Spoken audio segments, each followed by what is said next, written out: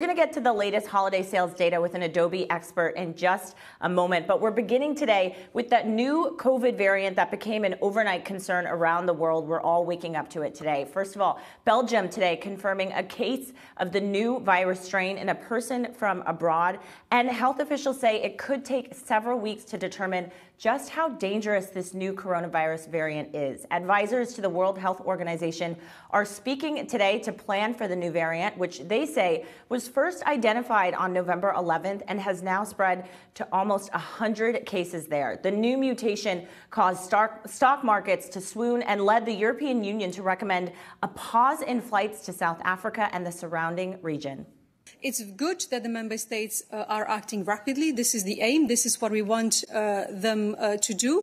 What is the purpose of this meeting and what is the purpose of our call to meet and discuss measures is because precisely we want to have fast and coordinated and consistent measures in place because we want to avoid that there are loopholes through which the virus finds its way in Europe. And joining us now is Bloomberg Intelligence senior pharmaceutical analyst Sam Fazeli. Sam's latest piece on Bloomberg.com is called "Should We Worry About the New Virus Variant?" Yes. Sam, really eye-opening report right there from you. Really concerning stuff, though, too. So thank you so much for being here. First of all, is this an overreaction, what we're seeing around the world? People are really concerned, but can you break down just how concerning this new variant is in your mind? Sure, and thanks for having me on this afternoon. Obviously, any new mutation or new variant that comes along that becomes a variant of interest or variant of concern has to be something that we take seriously. This particular one has 32 mutations in the spike sequence in the protein that it uses to attach to human cells. And that's why I think a lot of scientists are worried about, especially where those mutations are. But frankly, we don't have the data yet. It's very possible that vaccines, although they may lose some efficacy or effectiveness against this variant, still provide some protection, certainly against severe disease and death. But that's data that we need to get, and that, unfortunately, is going to take several weeks. Well, why are those mutations so concerning, Sam? Can you break down that for us, especially for people who are vaccinated, who thought, they would be immune to this? Yeah, sure. And they, I'm one of those people, right? So we don't know yet exactly what happens to immunity that the vaccine gives you, or indeed a prior infection. So what you have to think about here is, where are these mutations?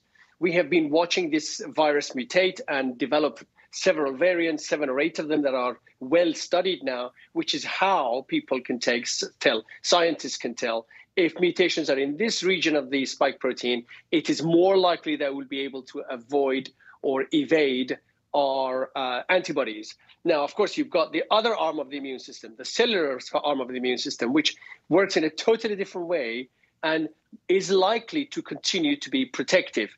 We just have to get the data.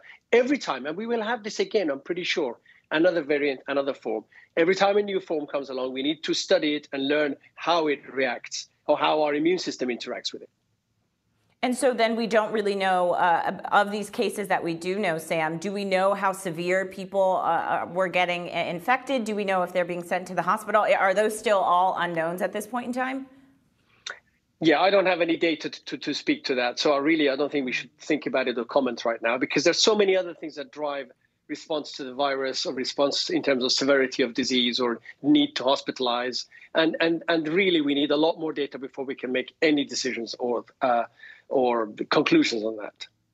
Well, and Sam, when you talk about decisions this morning, as we mentioned, there's a lot of European governments that are acting really quick to put restrictions in place. I mean, what do you make of that? Is it their concern that this could maybe turn into a bigger outbreak, or are they just being precautious? I mean, what do you think? I think this is a lot more to do with the need to be able to control and stop the further introduction of the virus into the various countries. And that's what is important here.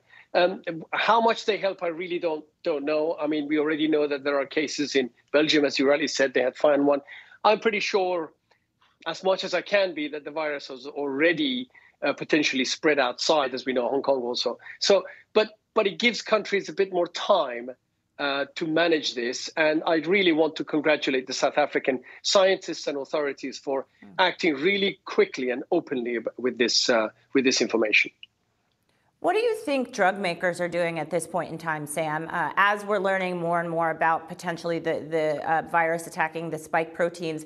Do you think they are thinking about developing new vaccines? Are they looking at the ones that we currently have and seeing what they could do? I mean, is there anything that they can do to get ahead, essentially, at this point? I think I'm going to say all of the above.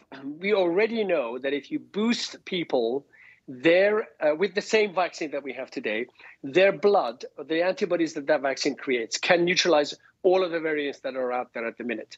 Perhaps to slightly lesser degree, but generally pretty strongly. So it's possible that the same will hold true for the B11529 variant. I don't know if the WHO has given it a new name or not yet. And that's hopefully what's going to be the case.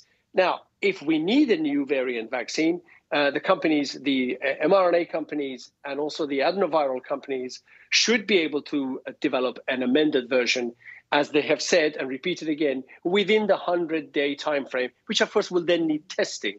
So, but that would be where. But I'm hoping that our booster shots will give us enough cover to manage any potential escape from vaccines until we think about how to develop the next version of this vaccine.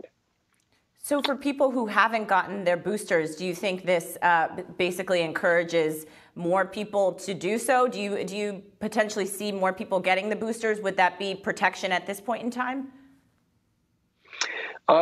So again, we need the data, but if we go by what I've just said with regards to what happened before when we boosted with the current vaccine, and we got a good reaction in terms of neutralizing all the known variants. If that ends up being the case also for this variant, even if it's at a slightly reduced level, then you would want people to make sure that they get their boosters. And let's not forget that the majority of viruses we're going to see out there are still Delta.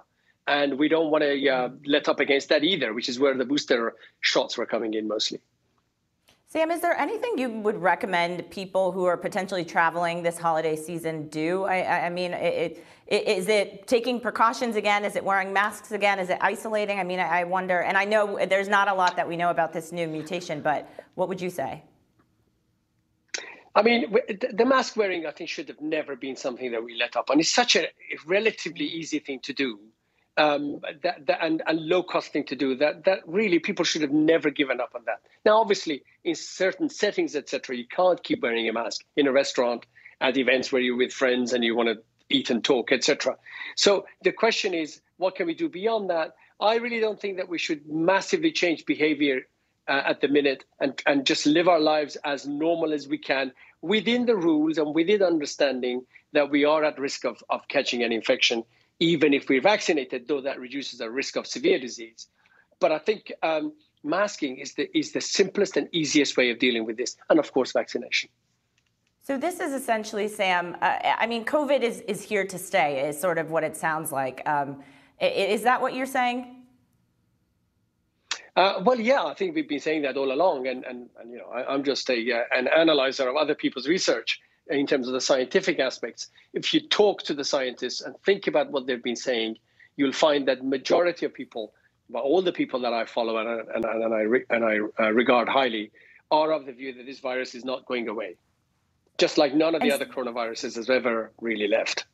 Right, that's true. Sam, sorry, just in 20 seconds, I wanted to ask you, we do have this meeting that we're going to wait to hear from today. What is it that you want to hear from these researchers and these experts? I want to hear, first of all, what their view is with regards to the current state of affairs in terms of infections in South Africa, how quickly it spread, and any more analysis. Although I really don't think that there's much more they could have done within the space of the 12, 16, 18 hours since the press briefing that the South African Health Department held last night. So I really don't think there's much more than that, apart from tell us a bit more about how widespread this has got to within South Africa, which gives us a hint of the potential transmissibility of this virus. All right, Sam Fazeli, Bloomberg Intelligence Senior Pharmaceutical Analyst.